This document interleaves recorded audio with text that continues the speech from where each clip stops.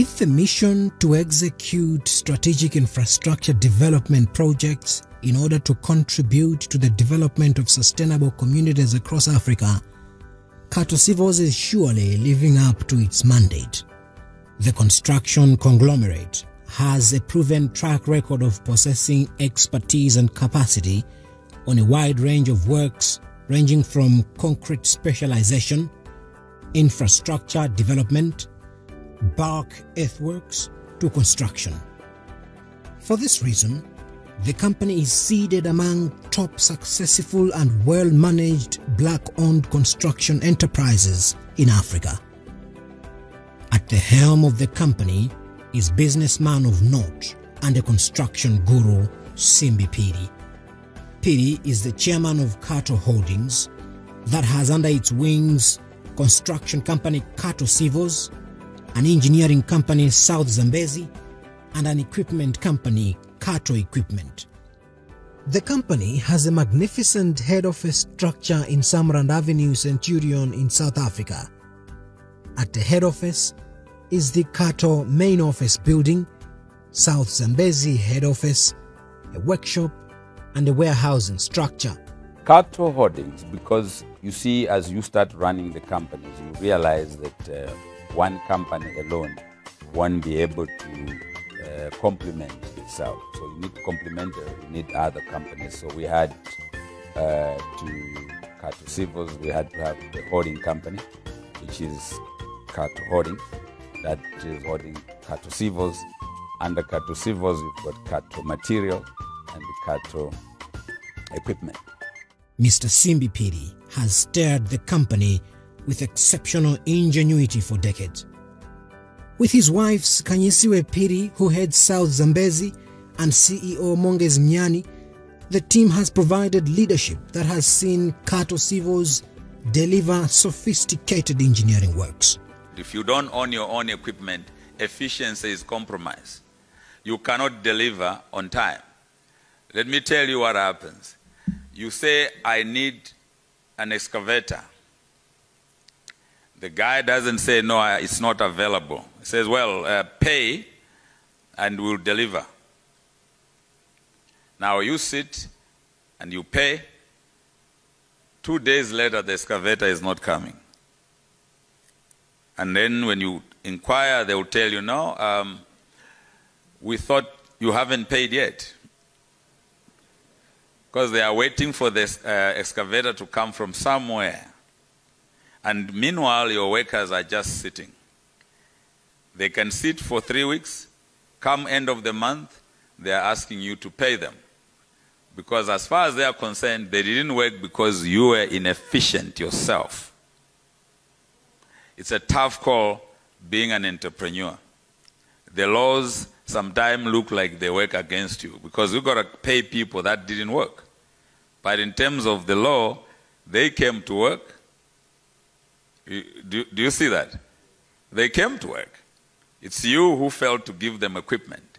So I'm saying here, we've achieved this by getting the best personnel, best equipment, and that has made Cato the efficient company that we are talking about according to the gradings here. It's not me. It's the gradings. So don't say, he said they are the best. No, it's the gradings from CIDB. In Gaborone, Botswana, the government of His Excellency the President of Botswana, Dr. Mokgweetsi Eric Kiabetswe Masisi, has placed provision of potable clean water among its highest priority areas. The government is demonstrating this by allocating resources in the development budget. In October 2021, a Cato Civils South Zambezi joint venture constructed and delivered to the government the 100-kilometer Mmashia water pipeline project. The joint venture was also awarded a follow-up contract to design, supply, construct and commission the Mmashia water treatment plant situated at Mmashia, which will be operated and run by the Water Utilities Corporation. The 100 kilometers which we completed sometimes last year it brings the water into the old water treatment plant. And with this one, upon the completion of this one, we have a connection because our line enters the old water treatment plant at the Mixer 3 chamber. But at the Mixer 3 chamber, for those who may recall, we had left a blank flange. That is where we will now open that flange and we connect that pipe to our current Mixer 4. Mixer 4 is at the background. So upon completion of these structures, one of the connections which we will reactivate is that one from Mixer 3 to Mixer 4, which will now bring the 100-kilometer pipeline also into this water treatment plant. The works on site are well on course and ahead of schedule. Let me say that the lab which is existing there is the one which is monitoring the quality of the water which is being given to the nation. And with the additional water treatment plant, there is need also to give a boost to the existing laboratory. So that now gives birth to the new one. If you look at that side, you will pick up that there is an old laboratory which is in use. Now we have built, increased the capacity as well. Because remember, the old water treatment plant, what we have done now is to double the capacity. So we cannot do that with the existing laboratory, which is already fully small and fully for the old one. So now with the new water treatment plant, it gives birth to a new laboratory as well. And that is for quality control, making sure that the water which is being fed to the people is of high quality. At the close of May 2022, the main analytical laboratory was roofed and over 50% works were completed on the constant level tank, settling tank, and the hooper work area. To start with, if you look at that structure there, that is the inlet tower. Inlet tower is where the water will arrive, just like the way we did on the 100 kilometers, where our inlet tower was the arrival of water from Masama. So from wherever the water is coming from, it comes from the inlet tower. And then across the road here, we are going to connect the inlet tower with the breeding chamber. Now the breeding chamber is where our water will enter the floculations. The floculations are basically channels of aerating the water and giving it the flow and mix. And then from the floculation chambers, it's going to arrive where we are now. We are on the settling tanks. And before it arrives on the settling tanks, they will fill up these V-shaped hoppers. These V-shaped hoppers plus these tanks around us, this is where the water will sit. And some channels also here which will still be having the movement of the water. So this will be filled up with water. The dirty and the sediments and the silts will go to the hoppers. And from the hoppers, they will separate the clean water, sub-clean water, and the silt and the dirt. And the dirt will be sucked by some sludge pipes, which will take it from these hoppers straight into the sludge pipes. And along that retaining wall, there is a reticulation of sludge pipes, like 450 diameter going to 600, which will take it to the lagoons. Those are the lagoons which are at the back there, which has got dirty water. Basically, that is mud. Now, the water, when it has settled here, that's why these are called the settling tank. There are 6 of them. There are 6 modules. So all the 6 modules are interconnected with one channel, which takes the water towards the module number 1 under the retaining wall, and it goes to the filters. Now the filters, the water will be subjected to more filtration. Here it will be settled. It will be clear with your naked eyes, but it will still not be filtered. Now when it goes to the filter, that's where all the physics of the separating the silt and going to the details before it gets chemicalized. And then from there, it will be sent to the constant level tank. From the constant level tank is basically a reservoir to store the water. Then it will be pushed to the Mixer 4. Mixer 4 is basically where it will also meet with the one from 100 kilometers. And from there, it will be ready to be dosed with chemicals, chlorine. And then from there, it will be sent to the MBR, which is the storage facility. South Zambezi has been instrumental in this joint venture. The company is responsible for all engineering services and designs for the water treatment project. Tinofirei Mawanza is project director at South Zambezi. What we are seeing on the screen now is the full Mmashia water treatment plant.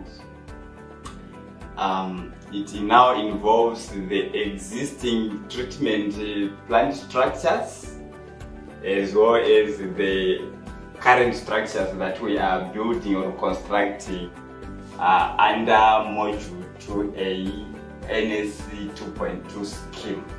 Item number 1 is our inlet tower, which we have just constructed and completed at this point in time. It's strictly just to diffuse pressure. By diffusion, we simply mean, the water approaches there with a very high pressure, and then we now reduce it to pressure or energy that is compatible with our treatment processes. That's exactly what we are doing. And this structure we already constructed and it's complete. We have the blending chamber or structure, that's where we add chemicals. This process then will give us to stage 8, that is the settled water. Water that has been separated from solids, and this water is what we direct to the filters. The filters, earlier on we said we have designed and we are currently constructing what we call rapid gravity sand filters, which by that mean that the water is made to pass through the sand filter media by gravity as it infiltrates to remove very minute impurities that would have proceeded from the clarification process.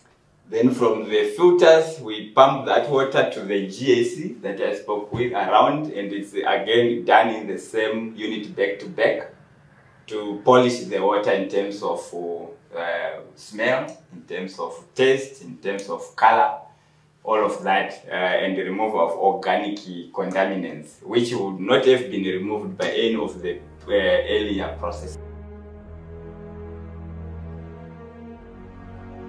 Once completed, the new Mmashia water treatment wing, dubbed Module 2A, will receive and treat 110 megaliters of raw water per day, thereby increasing the total plant flow to 220 million liters per day. Alan Mawambe is one of the project managers at Kato Civils. He says the project aims to build and increase capacity of the current plant to handle maximum flows, which will be provided by the north-south carrier pipelines. In terms of this capacity in Botswana, they've got a smaller one that they've done in Botswana, but this will be the flagship.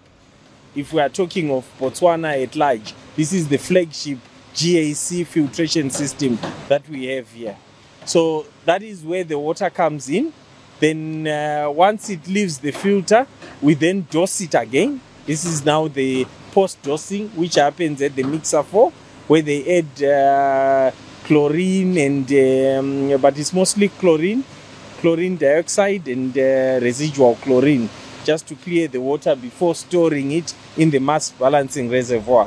Just as the 100-kilometer pipeline, construction of the water treatment plant at Mmashia is having a huge economic bearing, from job creation, the materials supply chain, to small-scale businesses.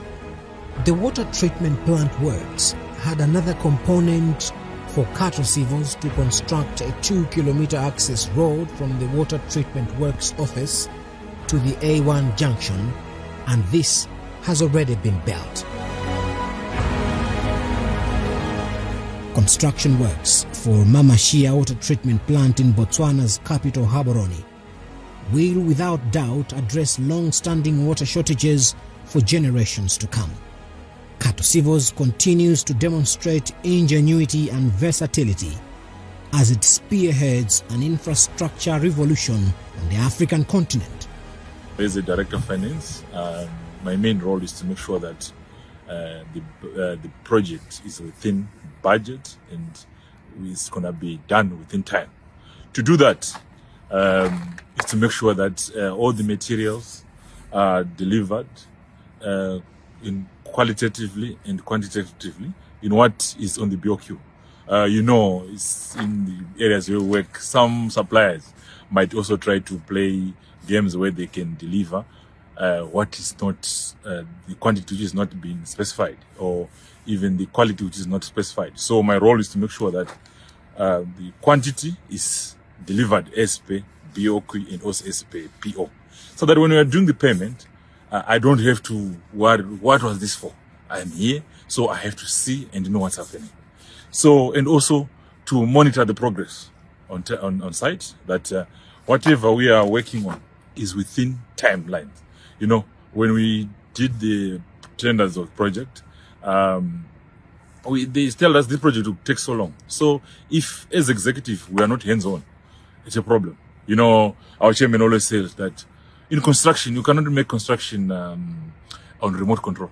You know, construction is hands-on and you need to be here. So it's either myself as the director of finance and procurement, I'm here, or the executive CEO, Mr. Mongezimyan is here, and also the chairman himself. Most of the time he was also here himself. And then we interchange each other.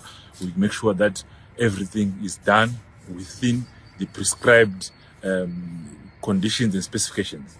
And also, as we work here, we've got different equipment to come in these structures.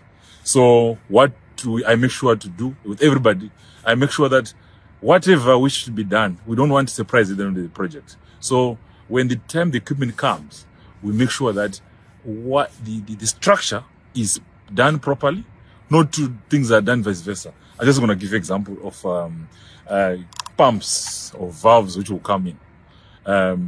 The head of electrical and mechanical, her name is Moline.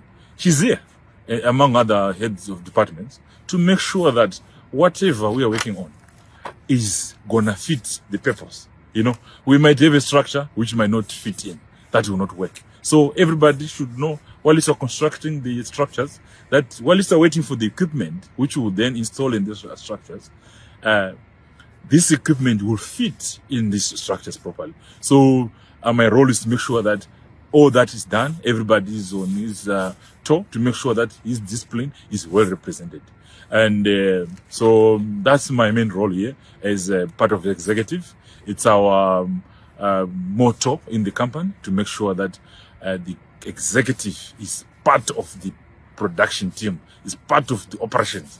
We can't leave operations to employees alone, but we're all here, we're hands-on, and to avoid also bureaucratic procurement channels. There might be sometimes agent materials needed, you know, where there's of course we plan, but sometimes there will be those materials which are need agent, or they are needed before the time which was expected. So as a representative of the executive, I can call the CEO immediately. We call the chairman and we meet the gentleman. We were planning to have this material in 2 months' time, but the way we have moved now, I think we need now. Can we procure it now so that there are no delays? So that when we are delivering the project in time, materials should be ordered in time. And communication with the suppliers should be on time. And also suppliers, if they see that the executive is on site, they know they will not take chances. I have to go meet all different suppliers for steel, for concrete, you know, to say, guys, this is what we need, these are our expectations. Please make sure also on your side you have resourced properly in terms of the raw materials they need to input in our system. And to also encourage guys on site, you know. The guys, if they see executives also in site, they know that they're not alone. Like you see, it's midnight, but we're all here. We leave here, all of us early in the morning, the time we leave. We start again together. So they will not be sulking to think that they are doing anything which we cannot do. All of executive members always come on site. So I'm here representing our company philosophy and our company culture on how to get things done within time and within budget. And to do that, we cannot leave it last minute. It's in the process of the work that we monitor on a daily basis so that things are achievable as we prescribe. In living by the company's expansion policy, Kato Civils has already embarked on construction of a new head office in Gaborone, Botswana, along the A1 road. Construction of a warehouse and workshop is already done, while work on the main office building commences soon Here are the artistic designs. To this effect, Chairman Simbi Piri emphasizes that Kato Civils is determined to use ingenuity in construction to uplift and improve living standards of people on the African continent. I believe particularly that we have a duty to bring levels of infrastructure that are better and make people live lives in the rural areas better than they have. That we don't all have to be in the cities. That you can still stay in the rural areas, but you're having clean water, you have access to good roads, you have access to broadband. You know, these are the things we do. So I believe that Kato has a future, because as long as Africa is undeveloped, surely Kato will be part of the development.